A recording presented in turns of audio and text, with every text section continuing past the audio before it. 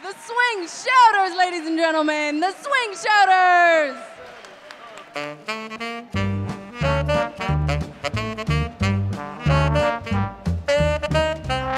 We have very similar ideas of the dance. We all dance very differently, but we all are inspired by the same things and the same type of dancers from back in the day. And that, of course, makes it similar in one way, because we have the same view, even though we all dance a little bit differently. As an organizer, to dare to take so many teachers of the same idea, you need to have that same passion and feeling for the dance. Yes. All the teachers were talking about it in their own different way, but it's still, I mean, it comes from the same source of inspiration. Yeah. It made a coherent experience for the students. The main message that we try to pass on is swing, jazz.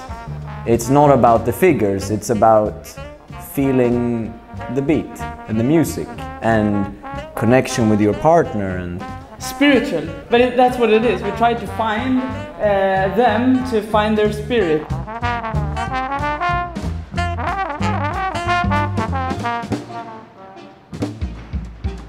I just want to feel that the students are happy when they dance, because that's what I feel.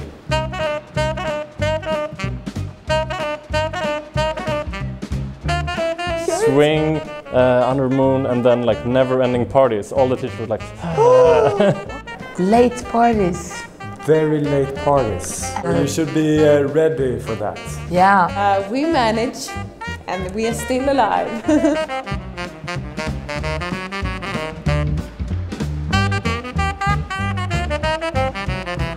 You know, when you enter a room and you feel that the energy just... Yes. You're like, oh, this is really a nice vibe in this room. Yeah. And that's something that it does not always happen, of course.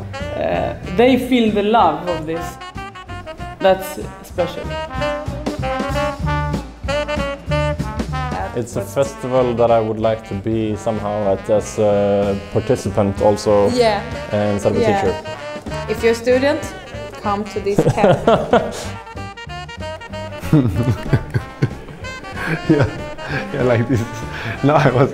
Very nice. I enjoyed very much being here. But I don't understand how they have the energy to they stay up all night and you see them in class the next morning. So when you arrive in Valencia, you come to the spirit of St. Louis. And when you walk into this place, there's a bar, there's vintage clips playing, there's people, there's a warmth and an energy, and then there are classes, and then there's a terrace in the back, and then you go upstairs and there's more classes.